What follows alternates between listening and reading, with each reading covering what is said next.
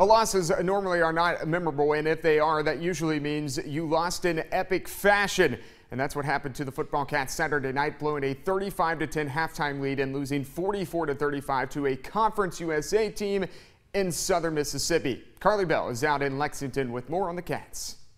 Now, UK did not start off the way that they wanted with this upset loss to Southern Mississippi this past week, and a lot of that has to be attributed to the rushing defense. The defense did not stop the running game at all, allowing over 300 yards, and most of that being in the second half. Coach Stoops knows that that needs to get fixed coming into the game against Florida.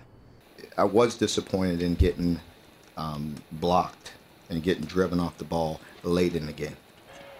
Early in the game, it wasn't about just being soft. It was about being more precise in what we're doing. I mean, and we need to escape, and we need to look at different ways. And like I said, when we have certain pressures or different movements and we don't execute them properly, it's tough because you don't always know what's going on the field. You know, it just could be simple things.